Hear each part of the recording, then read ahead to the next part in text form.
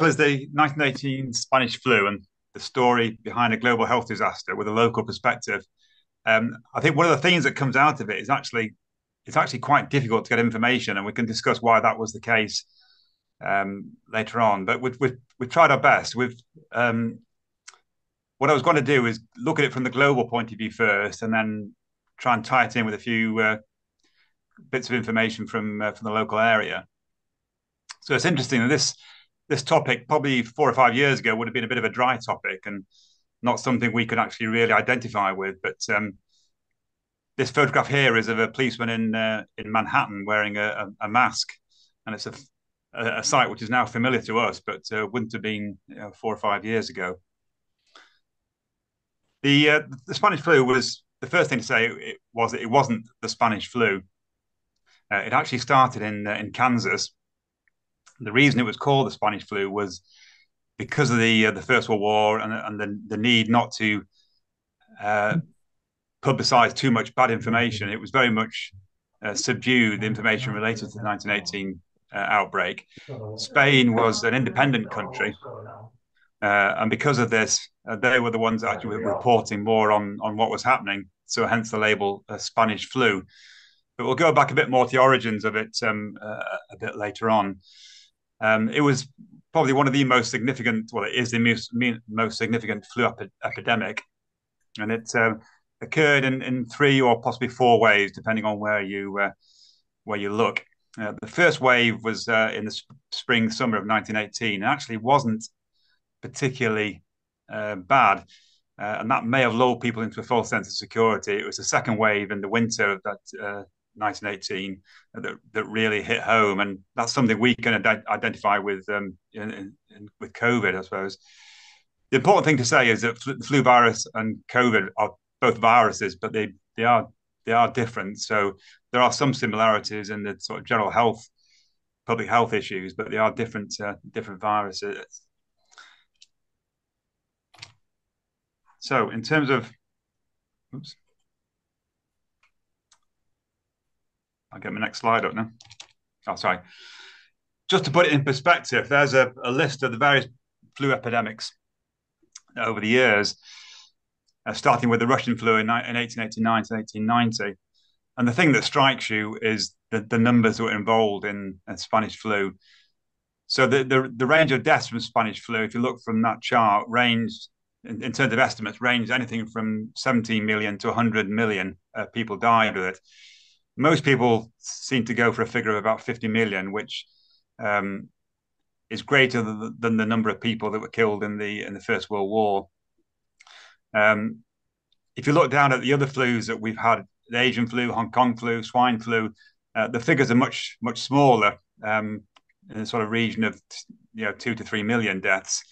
To put it into perspective, there were 6 million deaths with COVID. So even comparing it to COVID, it was a massive public health issue.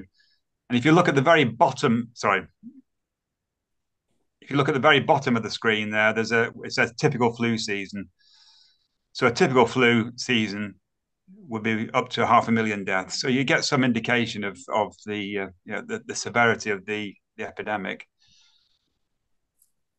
In terms of the actual mortality from it,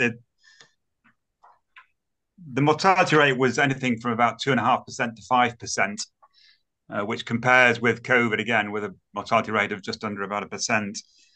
And in terms of actual they reckon that approximately 1% of the world's population, or even up to 2% of the world's population, were actually killed by the Spanish flu.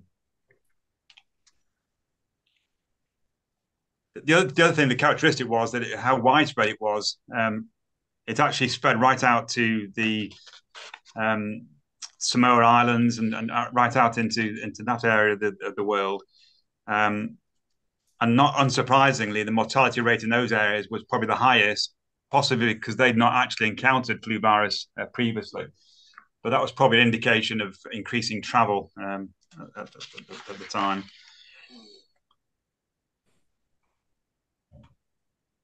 So the research now suggests the strain actually probably first appeared in 1915, but the earliest recorded outbreak was in Kansas in 1918. Um, you have to remember at that stage, we didn't really know much about viruses, and a virus had never actually been properly identified at that stage. Although there was a suspicion there was some infective material other than bacteria that was causing a problem. It was actually identified in 1997 as being influenza A, which is one of the common groups of viruses that cause flu. And in 2004, it was identified to being avian flu, so bird flu basically, and they're able to demonstrate how that had been able to be changed to be able to be transmitted to humans. The characteristics of Spanish flu, which were particularly important, was it was highly contagious,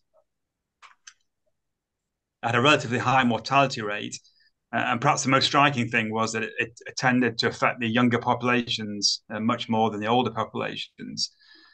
Traditionally, with flu viruses, they usually affect more the elderly population. But this particular virus, for some reason, seemed to attack younger people or affect younger people more.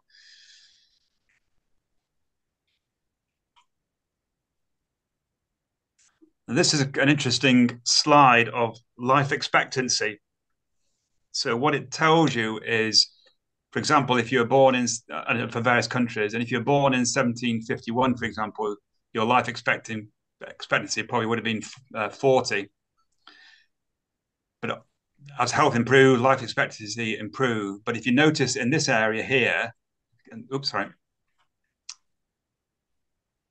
in this area here, and I'm not sure if is my mouse showing that? Yes. Yeah. If you look at that area there, which corresponds with the Spanish flu, life expectancy dipped dramatically. Just an indication again that it was affecting the younger population. So, in theory, if you're born at that time, your life expectancy, for example, in Finland, would have gone down to just 30. Some of that effect may have also been the First World War, but you can see there's a distinct effect on the health of the world, and it's also reckoned to be the first time that the population of the world actually decreased over a few years. And why did it happen? Well, there was basically a perfect storm. You've got to remember that we're getting to 1918 towards the end of the First World War, a population which is already under great economic and social pressures, with generally poor health. We've only just had the introduction of national insurance in 1911 by Lloyd George. There was a fairly rudimentary welfare and system, and healthcare was obviously not at the level that, even though we say it's poor at the moment, it's not. It certainly wasn't at any decent level at that stage. A lot of industrial towns with a lot of crowded population, and obviously the First World War itself, when you got a lot of young people, young men crammed together in trenches, etc., or in transport across the channel to Europe, then obviously these are perfect conditions for the virus. Generally, poor sanitation. The other thing is that the war itself was already stretching medical resources, and medical personnel were just not there and available within Britain. Also, a limited understanding about the flu virus, as we said already. And perhaps one of the most crucial things was that there was no antibiotics. And a lot of the deaths from Spanish flu were related to what we call secondary infections. So a person becomes infected with the virus, their immune system is weakened, they develop things like pneumonia, and obviously succumb to that. Obviously, we had no vaccines. I know there's contentious views on vaccines, but there's no doubt that vaccines will reduce mortality, or the use of what we now call antivirals. At that stage in 1918, they didn't really understand the full thing, anything about viruses, so they obviously didn't have antivirals. And the other thing is lack of information, and there's two ways of looking at this. So either there was lack of information deliberately because they didn't want to. There's a general suppression in the media, but also it's a different time in terms of communications between different countries, and it may well be that some countries weren't totally aware of what was happening in other countries and hadn't really put two and two together and realised this was in fact a national or international pandemic. At the time, it was quite interesting that I've looked back at some of the what's called the British Medical Journal, and interesting to see what people were thinking of at the time. And there, a lot of medicine is based on observation, and then from those observations, trying to work out what's actually happening. And in the British Medical Journal, there was certain things stated, which one of the things was about the fact that they realised that in some areas there was high mortality, in other areas there was different mortality, and they did actually speculate that there was slightly different versions of the virus. So that they were already onto the fact that there were possible mutations. They also realised that that it was the second infections which were really the problem, and then they noticed they could identify lots of bacteria in these patients that were dying, and realised that these was actually causing the death. But the virus had put them in a situation which made them succumb to these infections. The other thing was that there was a consistent description of the slightly unusual colour of the severely ill patients, which often described as a kind of violet bluish colour. And there's a feeling that this was probably related to some toxin that was released by the bacteria. It's also interesting that even in 1918, there were some conflicting views on the benefits of lockdowns and school closures.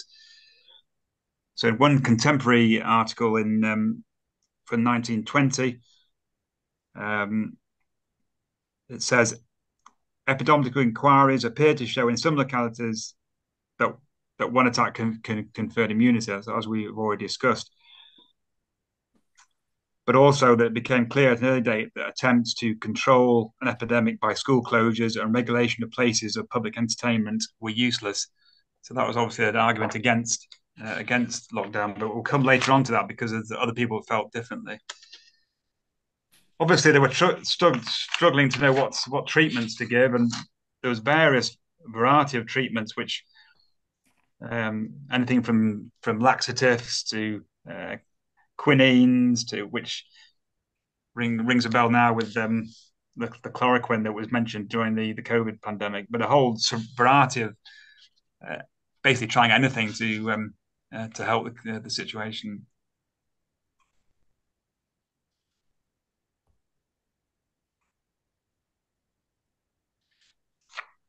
As always in these situations, it's always the interesting ones to me are always the personal stories.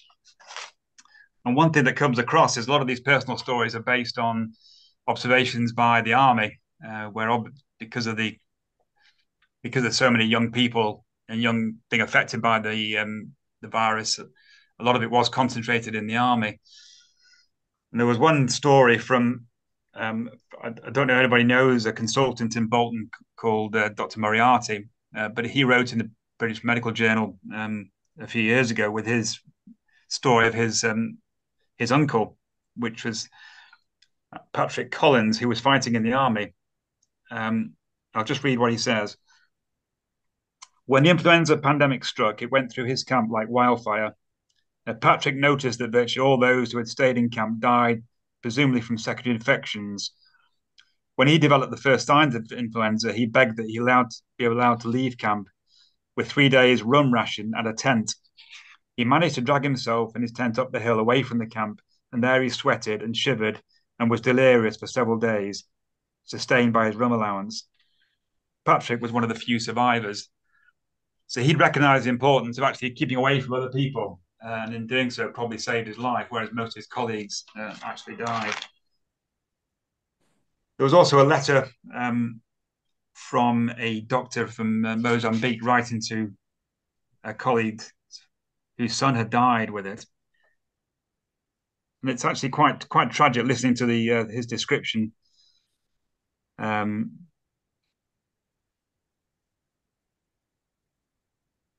just going through what he said.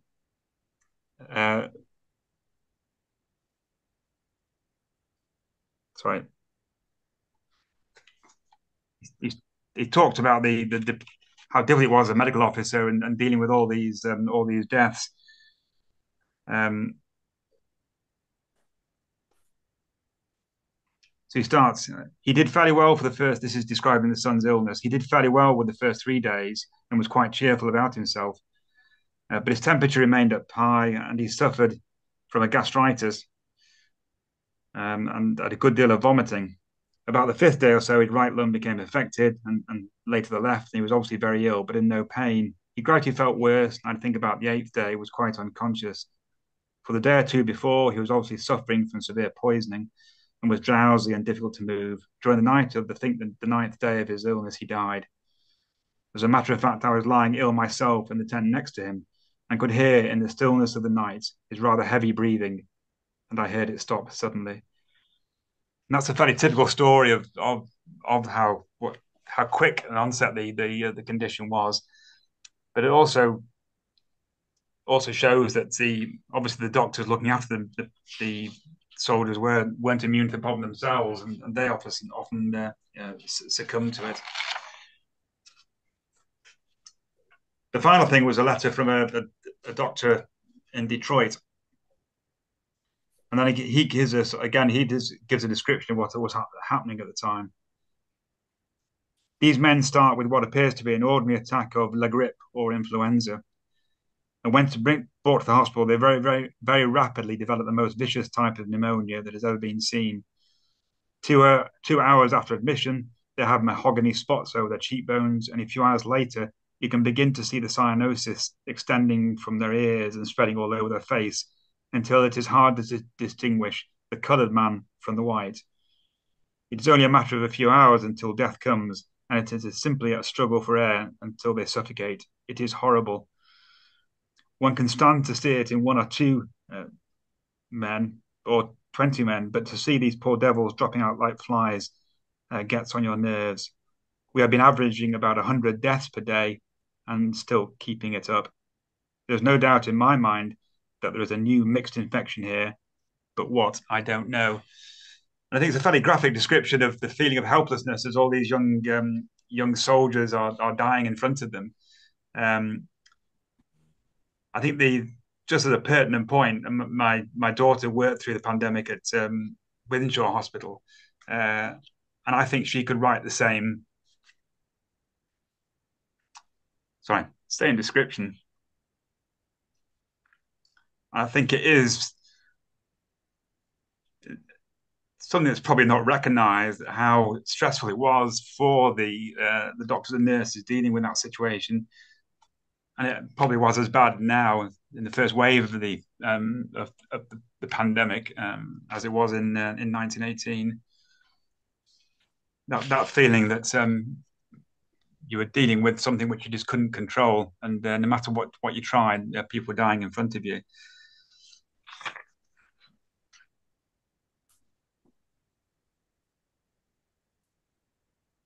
Now to try and get it back to a more sort of local level. Uh, there's an intriguing story about Lloyd George and Manchester and the flu. So Lloyd George came to Manchester in 1918, September 1918, to receive the freedom of the city of Manchester. Lloyd George being born in Cheltenham Medlock, and almost to mirror what happened to Boris Johnson, he actually caught influenza in Manchester to the point where he had to get admitted to a temporary sick bed in the town hall in Manchester, where he was there for 11 days with a rudimentary ventilator to help him with his breathing, and it was obviously quite touch and go when he was in Manchester.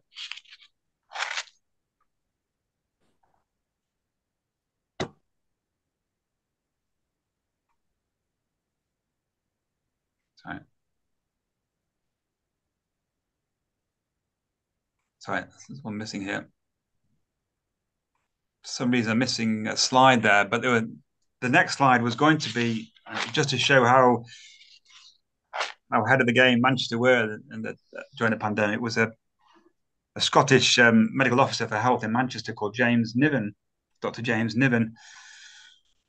Um, he was meticulous in recording deaths, and he noticed in the very first wave, where everybody else was assuming it was a fairly mild wave, he noticed that young children were the number of deaths of young children was particularly high, and he realised that something needed to be done.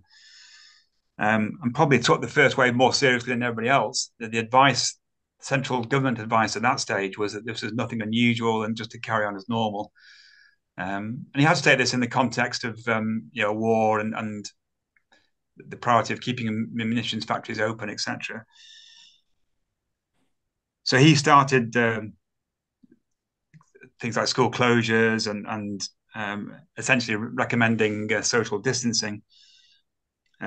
He also produced 35,000 leaflets, which he was distributed around the Manchester area and the local areas like Wigan, advising people on what to do.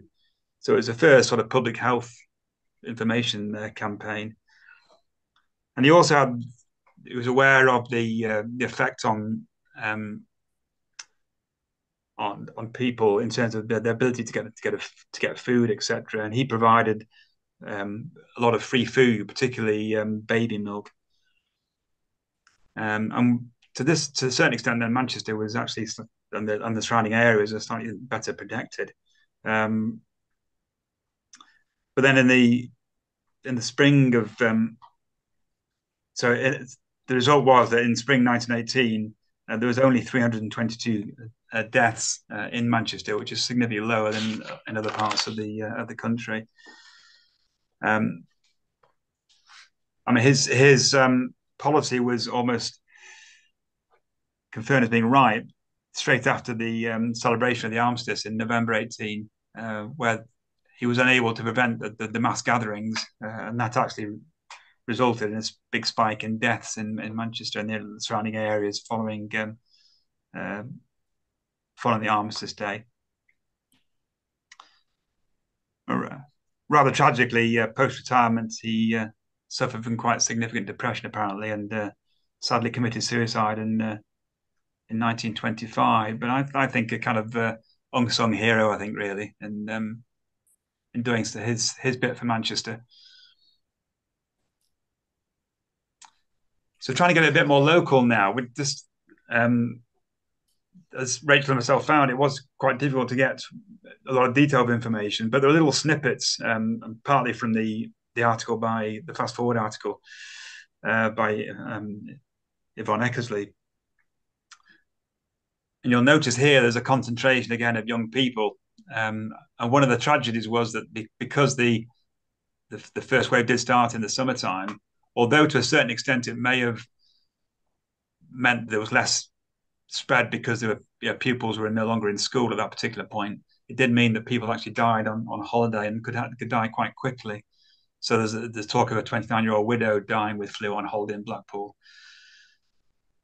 And that's another interesting point, that in the Wigan area, most of the deaths actually were in women. About 2/3 of the deaths were in women. And presumably this was because a lot of the menfolk were actually, or that age group, were actually fighting the war. But obviously that meant either the children were left without both parents because both had died, one in the war and one by the flu, or they were left on their own because their father was fighting the First World War. So again, it had significant social impact. Again, that's a man contracting flu in Blackpool and dying a couple of weeks later. And again, another 37-year-old mother of 5 and a war widow dying with the flu. And again, talks of just some kind of idea of the severity of the condition, that there were 22 burials in the space of 4 days in Lee Cemetery in February 19. So, we can reflect on what we suffered in COVID and then think of that multiplied. As always in these kind of situations, there's always people willing to try and make money out of trying to produce some kind of revenue. And then Rachael found this advert for Dr. Strong's tonic blood wine, which was a tonic that was suggested at the time to control the symptoms or cure people from the Spanish flu. So that gives you some idea of the nature of the flu and some impact on Wigan. And I think certainly I think if Rachael and I had more time, I think we'll try and get a bit more information about how it affected Wigan. But the striking thing for me is that this is a period of, you're coming to the end of the war, having gone through a pandemic, you then end up with a severe depression. That must have been, for those 2 decades, must have been a real battering. But the country came out of it. The other thing is, just as a sort of, I don't want to be in like a doomsday kind of scenario, but this is a flu pandemic, which part of the reason why it was so severe was they hadn't got antibiotics. We're getting to the stage where we're getting increasing resistance to antibiotics. There will be another flu epidemic. And unless we use antibiotics carefully, we may be in a situation where we face another flu epidemic without antibiotics. And I think it's a sobering thought about the care that's needed sometimes and how we look after the treatments that are given to us. So there you are. That's my little run through. So, any questions or anything people want to talk about? I'll unmute everybody now, Richard. Do you want to stop sharing your screen and then we've got the gallery? Thank you. If you just, it's at the top. Yeah, got it. Yeah. Claire, sorry, can I just jump in quickly just with a couple of bits that I found as well to add on? But do you want to share the screen? Yeah, no, they're just in my notes anyway, and they won't take long. But a few of the things that I found really interesting. One of them is about the coal. Within a week of the outbreak, apparently Wigan coalfields were reporting 1/3 of the workforce were absent, which is a huge number when you think and how important the coal mines were at the time. So that was one statistic that I was surprised at. Anybody that's interested in this subject, as me and Richard have said, it's really hard to find very much in contemporary newspapers. If you are looking, they seem to be buried in the bottom right-hand page. Okay, if you're trying to find, there's no big headlines about it in any of the newspapers, and out of a lot that we read, there was one that was basically a headline. This was dated on the 23rd of July 1918, and this was headlined "The Influenza Epidemic" on page 3, the bottom right. I'll just read it out anyway. So, as a preventive measure against the spread of the influenza epidemic, the Wigan Corporation Libraries Committee, acting on the advice of Dr. Wynne, the medical officer for the borough, have decided that the issue of books in the lending departments shall be suspended until further review. And that was just a really short little bit. And it's really interesting to think that, obviously people were dying, but that wasn't kind of featured in the newspaper. It was literally that you couldn't get books out the library. That was what they were, one of the ways they were doing it. One of the other things that I found, and if we have more time, to actually get in the archives, because we're limited really with what's actually just readily available, is that there were apparently increased suicides around the time, and a few that I read that for some people it caused a kind of mania. So some of the cases were actually kind of murder suicides. So basically, one of the cases, this wasn't a Wigan one, this is a national one, where basically the dad, they all had flu, but the dad then killed the wife and the children. So there was like really awful stories, really awful things happening. Now, there was one article, I think, on, let me just grab that, on school closures. So basically in 2nd of July 1918, Hindley, a school called Castle Hill School. Now, again, this is buried at the bottom of the page. This is the 2nd of July 1918. The medical officer advised that school be closed for 7 days. 100 children were absent from Castle Hill School and 30 were absent from the infant school. So obviously there were school closures and school absences, but obviously, as Richard said, without the kind of mass, communication that we have now, it was all just a completely different thing. And obviously with the whole the fact that they were still at war when it started, just showed him then. It was also the whole thing about keeping up morale basically was obviously a huge factor in that. Right. So any questions for Richard? One thing I forgot to say actually, one of the speculations why it affected the young population was actually because the Russian flu in the 1890s had given some immunity to the older population. So that may well be why the elder population did slightly better, because they'd actually been exposed to the Russian flu.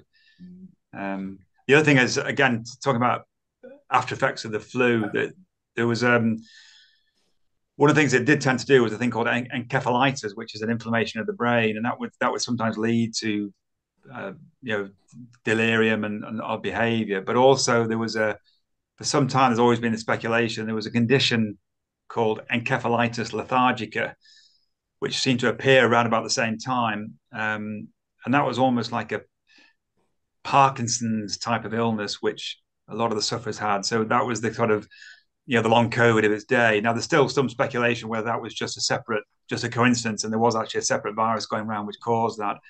But temporarily, there seems to be a connection between the Spanish flu and then this condition called encephalitis lethargica, where people would literally just look very, very blank faces and very, very tired, continually tired. Thank you so much, both of you. I'm not going to say it was enjoyable, but it was totally fascinating. It really was.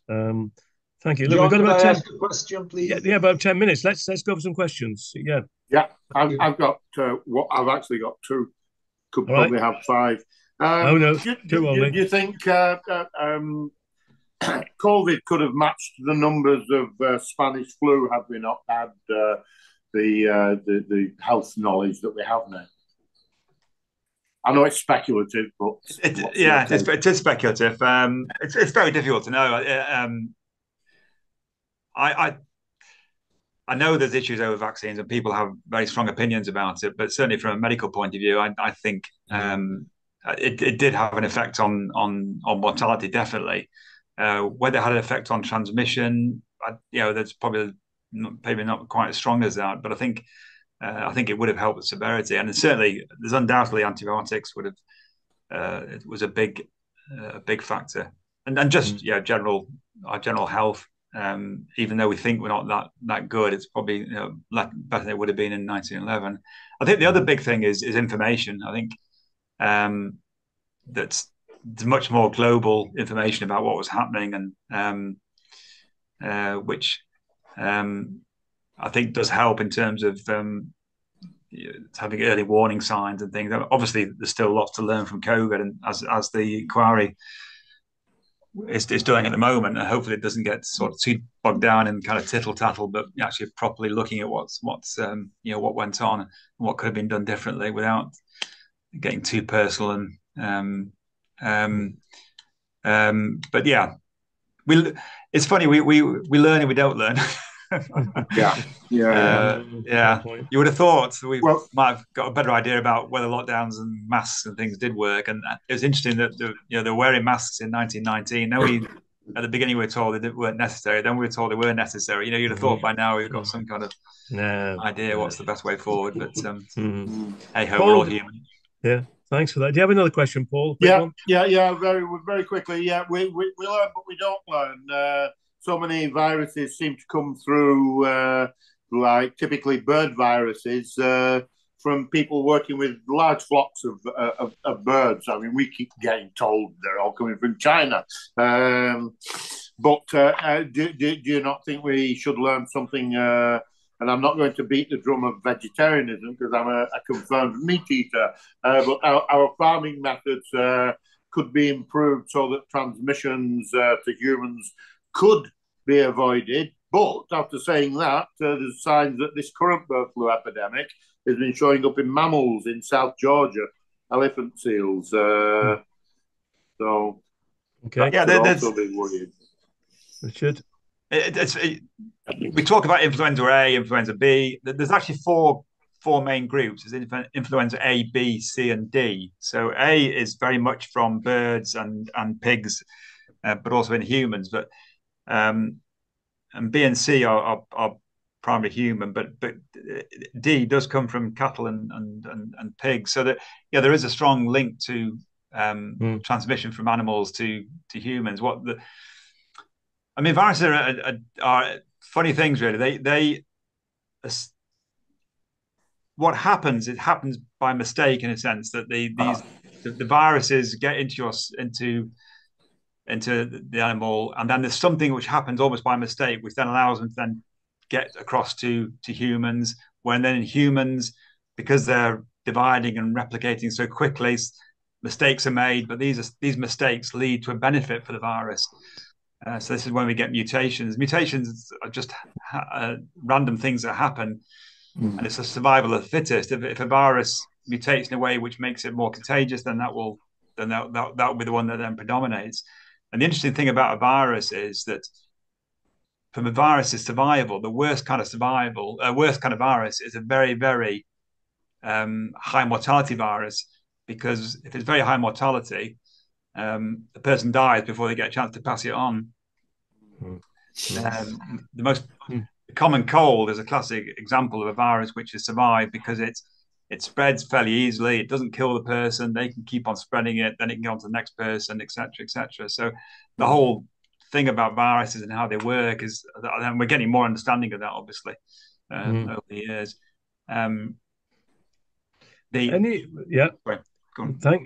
Thanks for that. That's again fascinating. Any quick questions about what's been said? Yes, I have one. Sorry. Yeah, Derek. Yeah, it was interesting that there seems to be a lack of coverage in the Wigan area newspapers, etc. How was it treated nationally in national newspapers and radio? I suspect much the same. And just from a medical point of view, the British Medical Journal is produced weekly. And I was surprised how little it actually was in the British Medical Journal at the time. So I think this is I think it's a global picture. And the stuff that came in the British Medical Journal was very much from army-based doctors. If you compare that to COVID and the British Medical Journal during COVID, I mean, he couldn't turn a page without something on COVID. So again, it's difficult to know whether they were just too busy doing other things. You're fighting a war. You're dealing with young men dying from wounds and injuries, and your resources are going towards the First World War. Perhaps you haven't got time to actually sit back and discuss this flu thing that's going around as well. You get the feeling it was almost like overwhelming. It's just another thing we're having to deal with here. We've got the World War, we've got this flu. It's almost in that kind of vein. It wasn't as much news as you think it might be because of everything else which was going on at the time. The tragedies of the First World War were such that was enough to, if you like, fill their tragedy bucket. Too much, yeah. Too much, really. Yeah. When was the magnitude of the problem recognised then?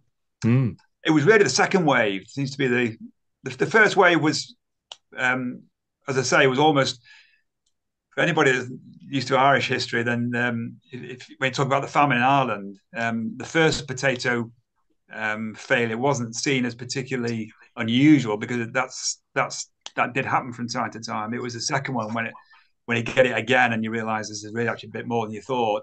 So I think in hindsight, if you look at it, it was probably slightly unusual to get this flu outbreak in the sort of spring and summertime.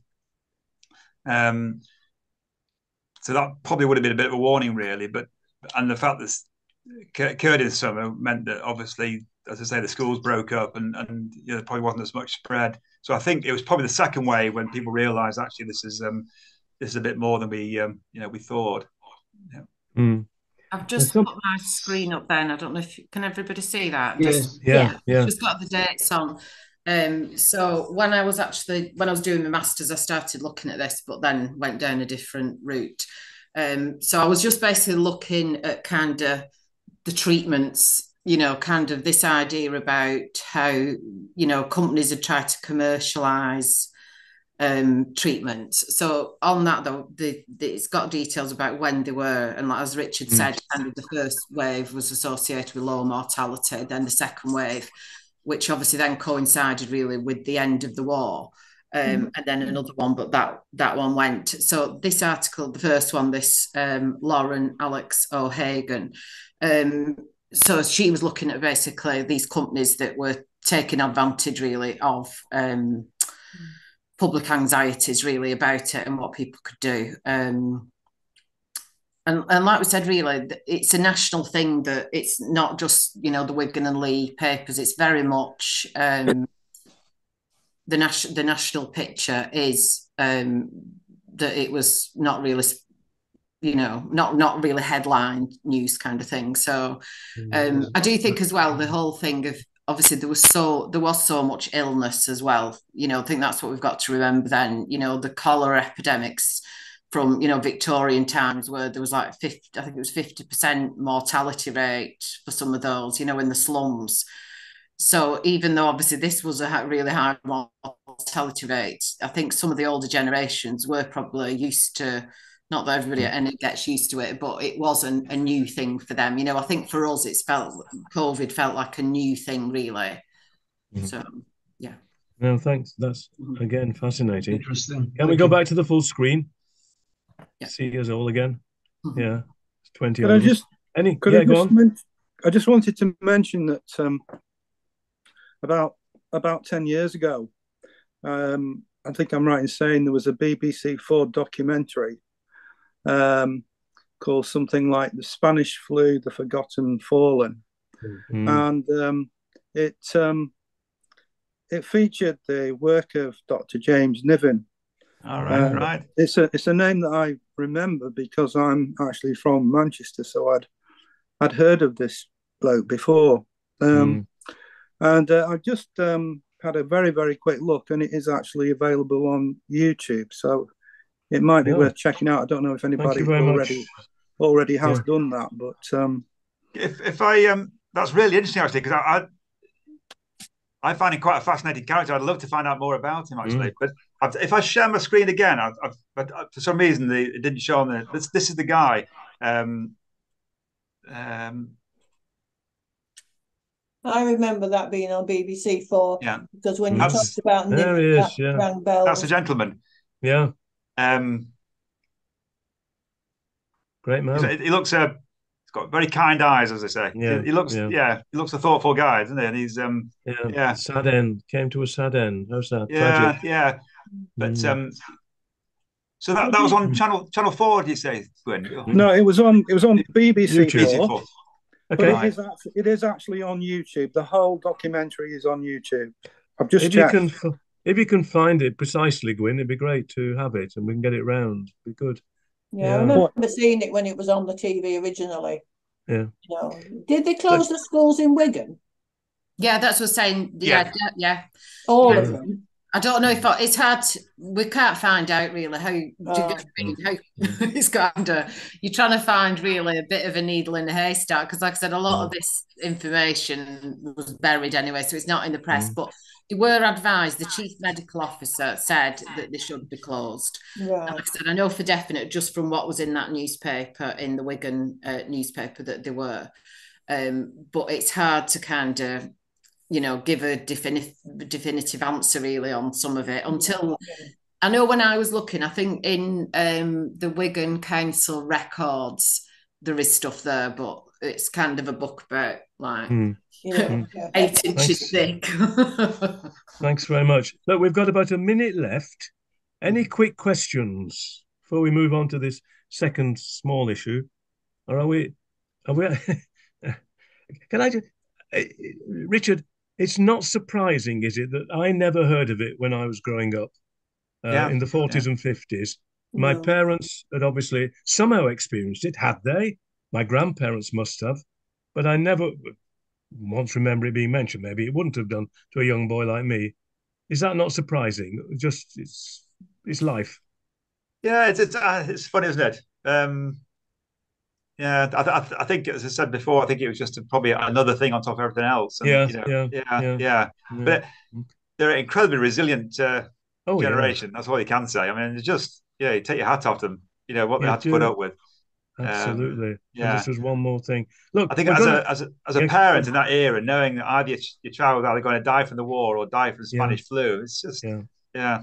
I think there was a program on the other day about was it Arthur Conan Doyle about his son? Oh yeah. Did anybody see that? Yeah. Lucy Worsley. Yeah, that's it. Yeah, really good. Yeah, she's done some brilliant ones, hasn't she? Oh yeah, it was a great program. That was really interesting. That was. Yeah. I think let's not get diverted into Sherlock Holmes. But sorry, John. The one thing I just want to say as well is that it wasn't, when I've been reading about it, and from the kind of society point of view, is that it wasn't even just the people that died from it, the young people, the young adults.